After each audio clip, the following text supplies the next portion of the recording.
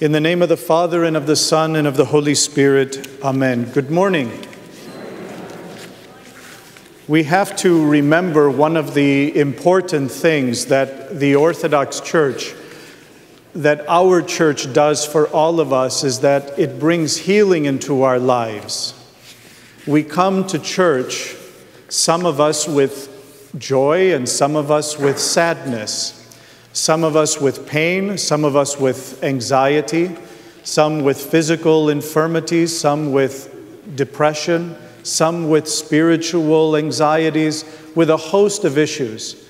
In all these things, we are invited to come to church. We're not supposed to leave our troubles at home, but we have built this building and this whole facility, and we have trained and taught our children to come to this place which we have consecrated for us to pray, for us to be near God, for us to hear the Word of God, and to hear that Word of God give us instruction, that it may enable us to become stronger, that we can somehow understand the many things that are happening in the world around us. There is a great deal of healing that the church provides its people, and certainly through instruction. The church shows us how to pray. And that's very important because even in the Old Testament, God didn't pick the people of Israel and say, okay, now that you are my chosen people, pray to me any way you want. But God was very specific and said, I will be worshiped in this way. And he gave specific directions on how he is to be worshiped. And we Orthodox Christians, as the new Israel, the new chosen people of God, are called upon to be obedient and likewise to worship God within this structure that we call the Divine Liturgy and within the many worship services that permeate our church calendar. Even the calendar of the church itself brings us through these feasts and these fasts, the present fast that we are finding ourselves in today. These 2 weeks, these first 2 weeks of August that are dedicated to the Virgin Mary, because on the 15th of August we commemorate her passing away. And the church calls upon us, not only during Lent, the 40 days before Holy Week, but also during these 2 weeks in August and in any other seasons throughout the year. The church calls us to pause, to interrupt the routine of our daily life, to reinvigorate our prayer, to discover the power of fasting, where with fasting we concentrate more on our soul and the thoughts of our mind than we do care about the desires of the body. Fasting is not just not eating meat and dairy products. Fasting is a reorientation of our life. It is devoting more time to prayer, more time to study of the Word of God.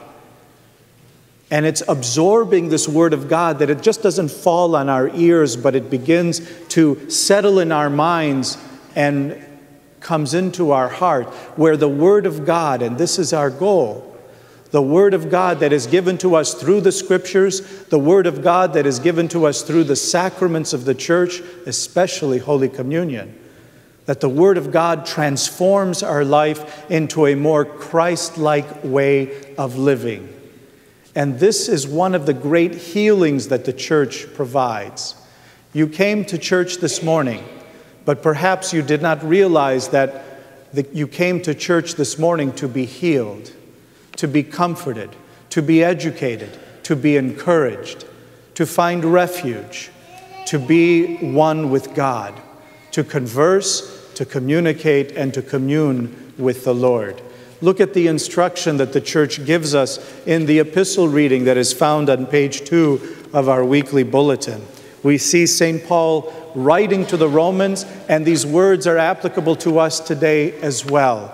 Brethren, we who are strong ought to bear with the failings of the weak, and not to please ourselves. Let each of us please his neighbor for his good, to edify him. So what the church is telling us something very different from what society tells us. To look out for number one, to step on other people in order for you to advance yourself and your family. But the words of Christ are very different. The words of Christ are saying, don't look at other people as objects of your desire or that are stepping stones for you to climb above other people. But St. Paul is telling us the Word of God is that we should care for our brothers and sisters, to look, to embrace, to express love, to edify them, to be patient with them, to love them, essentially.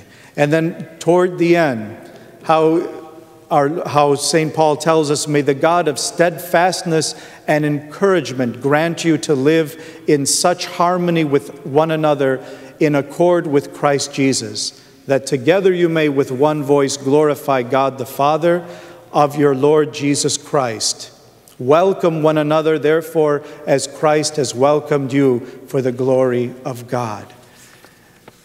To be welcoming, to be patient, to live in harmony. These are the instructions that we listen to. And these instructions bring peace in our hearts. Because the way of the world tells us to live our life in a very different way. The way of the world tends to make us self-centered and self-seeking, that we only wish to gratify ourselves. And then here comes the church that goes against the grain of modern culture and tells us, don't think only of yourself, but think of others. Understand that the things, the gifts that you have, the talents that you have been given to you, not for people to praise you.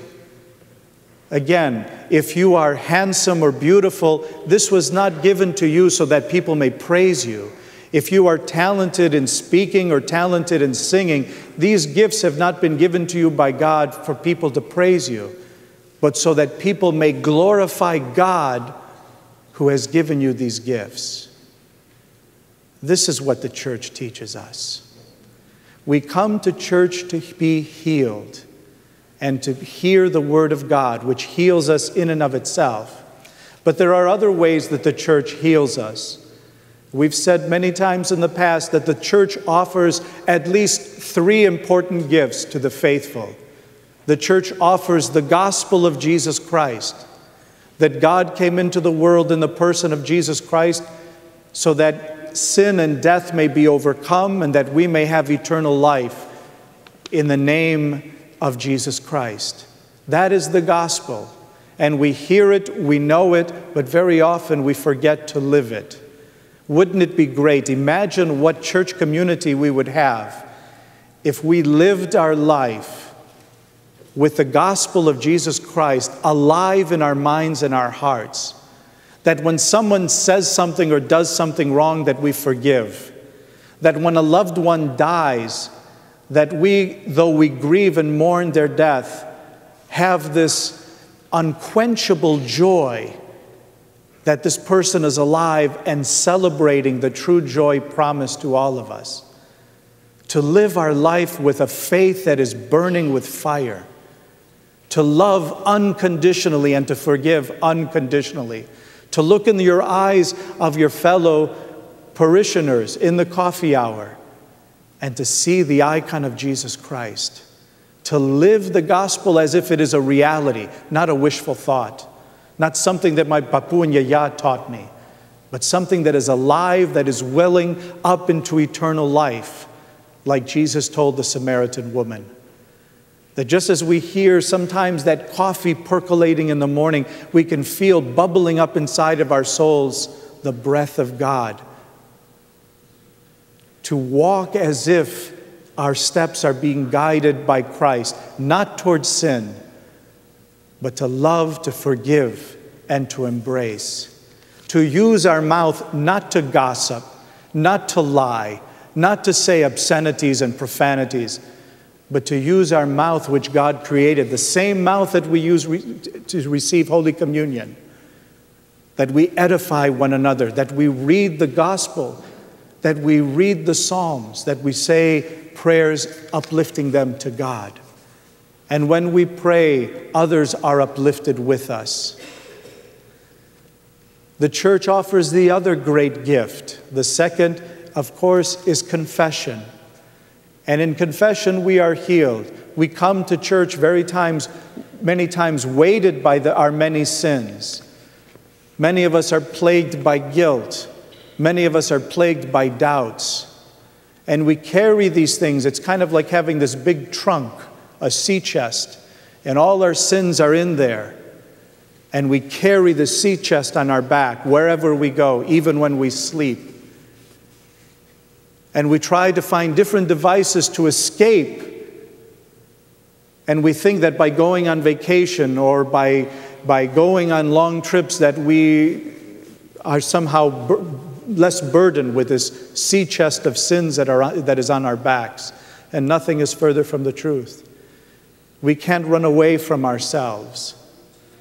So the church brings to us the sacrament of Holy Confession, that we can bring this sea chest, and there in the presence of God and with the assistance of the priest, the chest is open and the trunk is emptied. And in turn, having been emptied, is filled with the grace and love and forgiveness of God. A great gift, the sacrament of Holy Confession. Roman Catholics are the only ones that don't, they're not the only ones that go to confession. Confession is a sacrament in the Orthodox Church as well. And we cannot look down on Catholics for going to confession. We should look down on ourselves for not going to confession. Because it is a gift that the church is offering us, forgiveness and peace. Because whatever we say in confession, we will not be held accountable for it before the judgment seat of Christ. The third great gift that the church gives us is Holy Communion.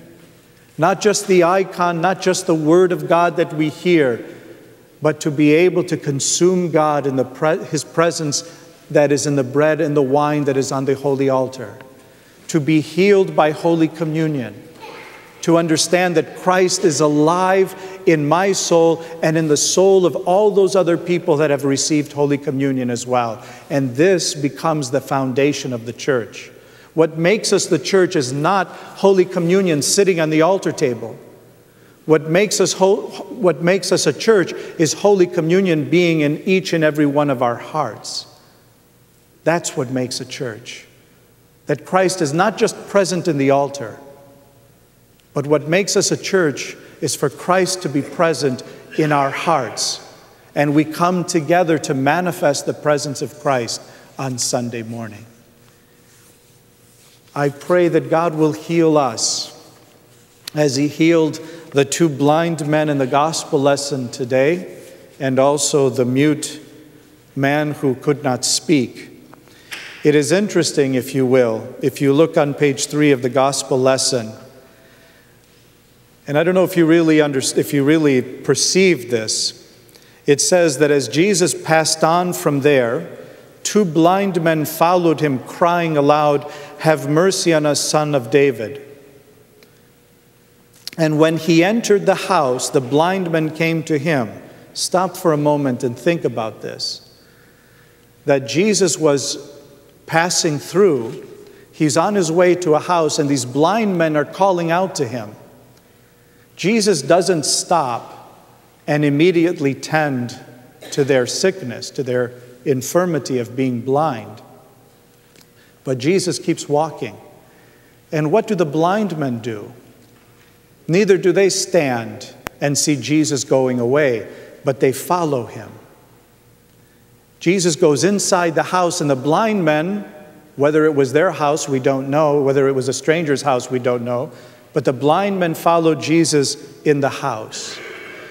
And you can imagine these two men trying to follow Christ as these crowds were surrounding him. They were stumbling and falling, and yet they kept moving forward because they knew that God was going to heal them. And then Jesus stops inside the house after these blind men had journeyed a great way, and then he turns and says to them, "Do you believe that I am able to do this?" And they said to him, "Yes, Lord." Then he touched their eyes, saying, "According to your faith, be it done to you." And their eyes were opened. And again, as we've said many times, Jesus wants us to participate in our own healing, in our own salvation. He doesn't just want to cure us, but he wants us to participate in our cure. Just like you came to church today, some of us blind in sin, blind with anxiety, blind in self-pity. And we come to church, we follow Christ to church in order to be healed of this blindness. And then these people who were blind, they came out and proclaimed what Christ had done for them. And then again, the mute person who could not speak, Jesus heals him, and this mute goes out and proclaims the glory of God as well. We must not be blind, nor must we be mute. We must come to see the reality, the presence of Christ that is in our community, the presence of Christ that is inside our heart. And let us not be mute. Let our eyes be opened by the presence of God. And let us raise up our voices that we may proclaim everything that God has done for us, everything that God has done for our community, that we may be raised up into heaven together with all who come to know us. May God bless us and heal each and every one of us. Amen.